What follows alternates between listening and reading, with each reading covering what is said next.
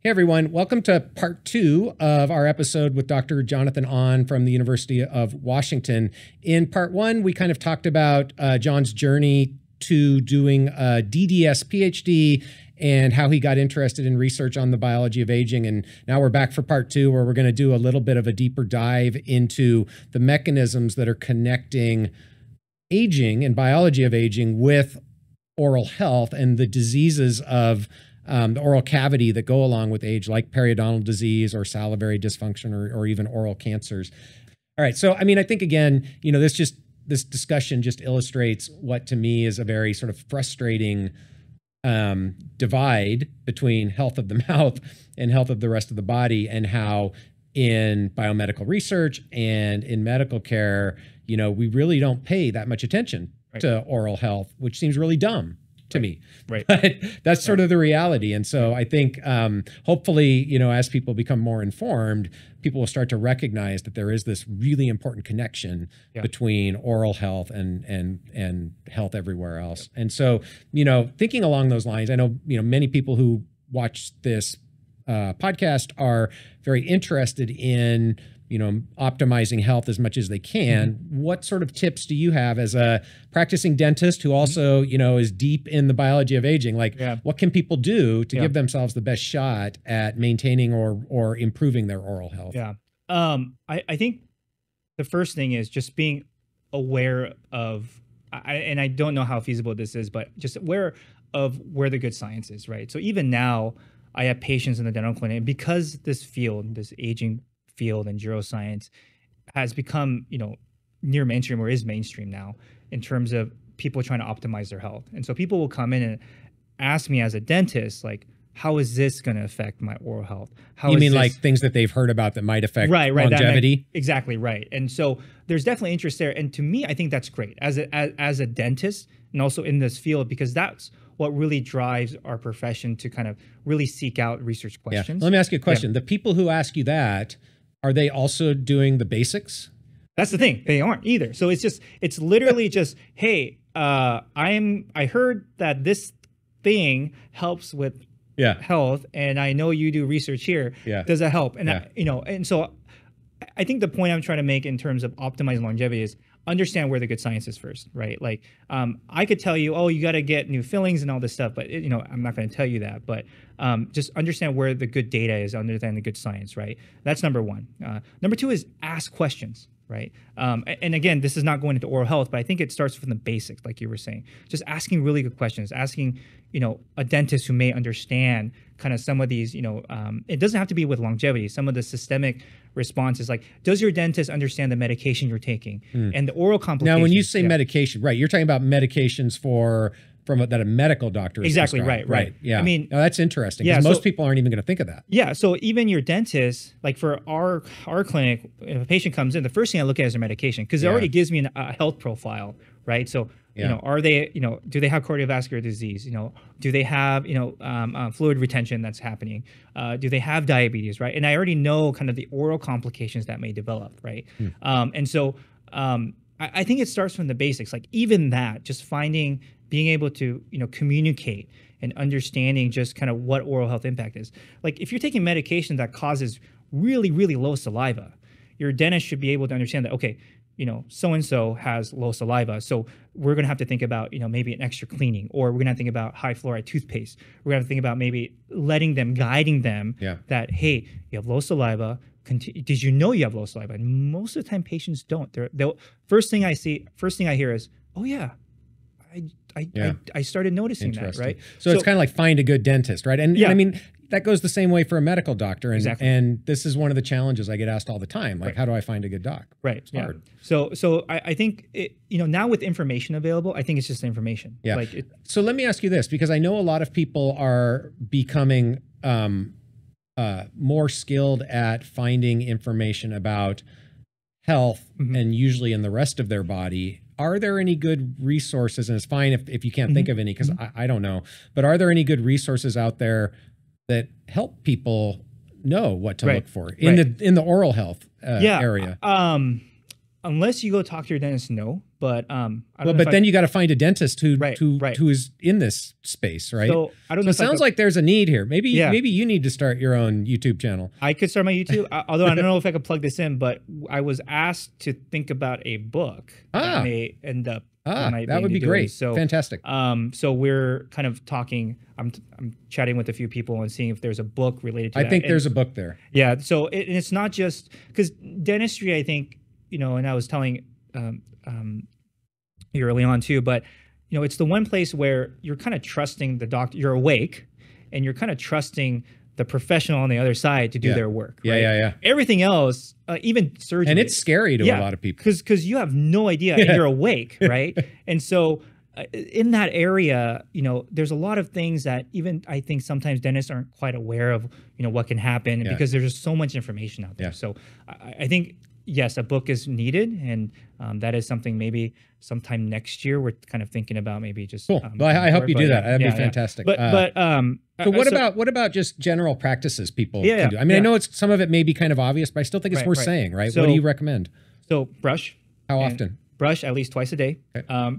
Definitely brush one time in the morning, just because at night all that microbiome is kind of, and there's a lot of also like other debates on that, but brush in the morning, also for your colleagues. And do you recommend things like Sonicare or those kind of devices? Great question. So I get that a lot, like electric toothbrush better, manual toothbrush better. Frankly, if you do a good job, like people can use a Sonicare or an Oral-B, and they are not good at it, it's just not going to do anything, right? Yeah. So, either or that actually does. I think the one thing those have built into them is the time, right? So as long as you use that, not everybody's going to use it. Right. Yeah. I mean, after a while, once you get the rhythm down, you know kind of what to do. Yeah. Electric or a regular manual toothbrush is fine. Flossing, obviously, make sure to floss. How often? For your gum health. Every time you brush, you should at least be flossing. Yeah. Okay. And then for some people, like something like a water pick also helps, especially if you have those, crowns with bridges and you can't just get that floss under, just anything to kind of clean the biofilm off, just kind of keep things healthy. And frankly, just going to your dentist and then going to your dentist and getting routine checks, right? Yeah. And the checks, the checks are not more about, or you do have a cavity or not, because dentistry is just not about teeth. It's about, do you have a potential lesion for oral cancer? Mm-hmm. Do you have something for your lip? Right. How is, these medications working out? There's a lot more to your oral health visit than just the tooth, right? And something that we're implementing now is also kind of looking at your bite, right? Like, how is your bite doing? Right. With technology now, there's so much information that I can see with just your teeth, and that I understand exactly how your teeth trajectory is going to go if we don't, be proactive on certain things. That's or whatnot, interesting, right? Yeah. So one of the things, and correct me if I'm wrong, because this is just my perception, but it seems to me like more and more dentists are both picking up on tooth grinding and making recommendations for a mouth guard at night. Is that just something that I'm misperceiving, or is that reality? Yeah. So mouth guards or any devices can help. I think the misconception and I could be wrong too in terms of that misconception if there is, but I've seen a lot of that, and they say, oh, you need a night guard, you need this, you need a guard. If you grind at night, you need a guard, right? Because you got to protect the teeth. Any device, like let's say you do have some grinding patterns, right? The guard is there not to prevent you from grinding at night. It's to actually give your teeth a little break from hitting each other. Right. That's the only reason. So you could wear that guard during the day, you could wear that guard at night, and everybody's going to have some grinding patterns. So, So you think it might be partly that it's being picked up on more, but partly that it's just become more perceived, right? Dentists are looking for it now. Right. And, I'm not saying that's a bad thing. No. But I mean, I'm a dentist too, but yes, I agree. There are some times when we do overprescribe that just because they're grinding, right? Because I can tell you most people are going to have some grind patterns, and now you could actually get some of these devices or guards online, right? So you could take a mold and whatever. But at the end of the day, it's like, do you really need it? And the most important thing is, okay, if you are grinding and you're actively grinding, how do I stop doing that? Right? Right. Is the guard really going to help me fix what I'm doing?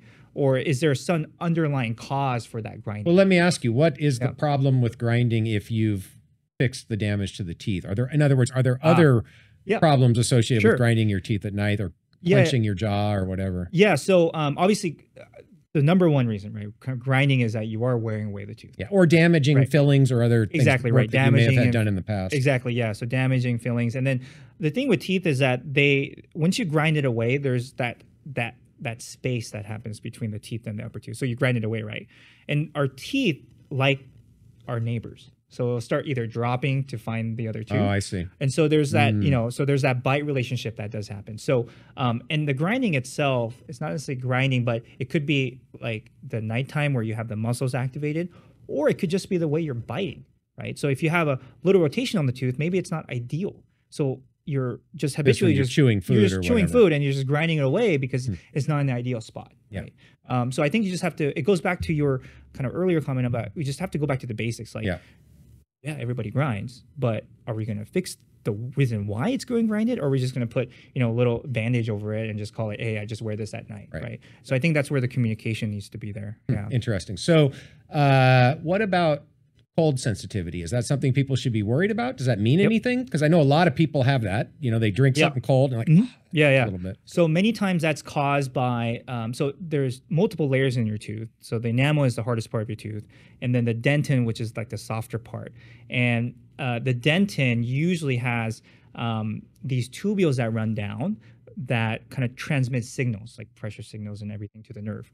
So the sensitivity usually happens is the theory is that the sensitivity triggers some of those nerves inside those tubules, and that causes that sensitivity. So, and it just goes away, right? And because you could either go away by if you put your tongue on there. So little tidbit, if you have brain freeze, for example, from ice cream, just put your tongue, and there's a little, right behind your two incisors, there's a little kind of a bulb right there, right behind there. If you have brain freeze, you just put your tongue right there, and the brain freeze will slowly go away. Because the nerves go into that, right? So learn something new. So the sensitivity part, so because the dentin is exposed. And that does happen when you get older too, because the enamel layer thins out as you get older. So people say, oh, my teeth are getting more amber, more yellow. It's just the dentin being exposed, right? And so is that something to be concerned about, or are you just kind of... And that goes back to if you're a little bit older, it's unfortunately just kind of, it could be age related. It could be recession related. Anything to do about it? So there are toothpaste that you could get, and these toothpaste have compounds that kind of block those tubules off to kind of hold off the sensitivity.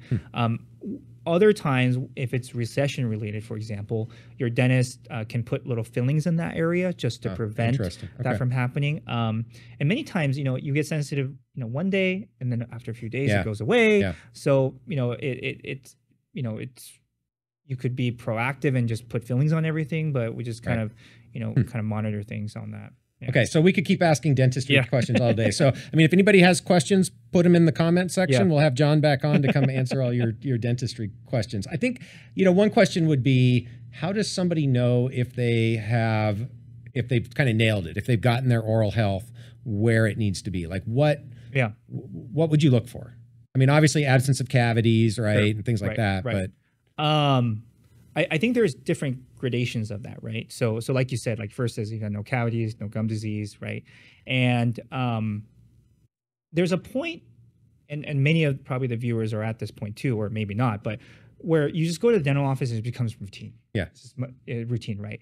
Like, and if your dentist has like kind of these newer scanners, which I know the OptiSpan is now implementing in their kind of their clinical pipeline, but if they have one of these scanners, the bite looks okay. Right, and this is the iTero that gives you a three-dimensional view of the inside of the mouth. Inside of the mouth. Call it like digital impression, and we could look at your bite. There's functions on there where you could assess kind of if there's cavities in there. But there's a point where everything is just stable, where it's just routine, right? I think at that point, you're kind of like, okay, we're in a good spot, right? Okay. Does that happen often? There's always little things that happen. And that's when we have to be proactive about your oral health, right? So you might have a filling for 50 years or 40 years, that might be perfectly fine. But if your dentist doesn't really evaluate that carefully, and there's a small chip, small fracture in that filling, and you're not proactive about it, you might have a point where now it's not stable, where it just breaks, breaks off with the tooth. So even if you are at a stable point, you always have to consistently manage that by going to your dentist, having them evaluate, check. And x-rays is, just one part of that whole gamut of evaluations that you're going to have to do. Yeah. What are your thoughts on x-rays since you brought it up? I mean, every time I know that I go to the dentist and they want to do an x-ray, I kind of push back a little bit and say, do we really need to do that? It seems like, I mean, again, maybe I'm wrong. I don't mean to insult any dentists, but it seems like dentists are pretty cavalier about radiation. Am I right?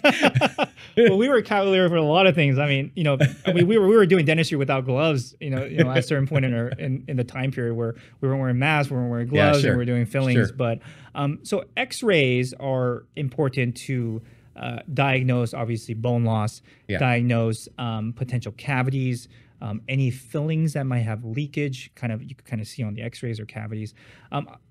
I don't know what other dentists do, but I'll tell you kind of what I do with, especially a patient who may be stable, is if we have an x-ray from last year and we take that iTero scan every year, if there's no issue with the x-ray itself and I'm doing my clinical evaluation, and I have an iTero scan, usually if they are pushed back on it, I'll say, yeah, that makes sense to me, right? And that's what I was going to ask is, can these sort of new technologies start to replace at least some of what you use x-rays for? Yeah, absolutely. Like, so if like, for example, if you were at very low risk of dental cavities, right? And you're like, oh, I don't want to get my x-rays today. In my mind, I'm like, well, last year we took x-rays. Year before that we took x-rays. There's nothing going on.